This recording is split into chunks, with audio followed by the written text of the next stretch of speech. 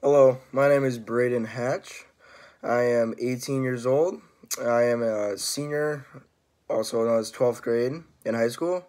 I go to Aurora Christian High School in Aurora, Illinois, which is outside Chicago area. I have two dogs, two Yorkies.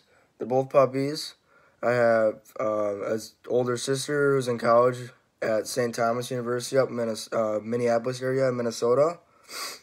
My favorite classes, I'd say, are probably history, government's pretty fun.